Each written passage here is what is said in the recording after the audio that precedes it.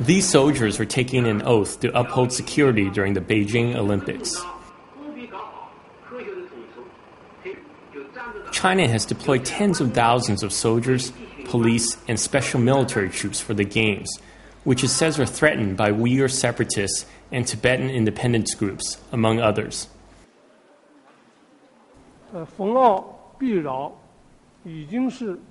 To disturb every Olympic Games has become one of the hidden rules of the Olympics. Whether it's domestic or foreign terrorist groups, there will certainly be attempts to sabotage and disturb the Olympic Games.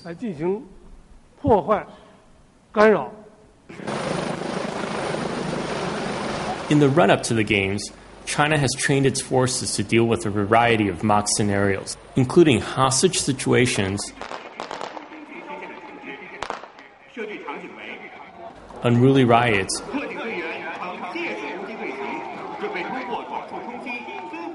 and even rescue missions following potential chemical and biological attacks. In the wake of the beleaguered torch run, the Chinese are sparing no cost to try and ensure that the Games run smoothly. This is Edward Wong reporting from Beijing for the New York Times.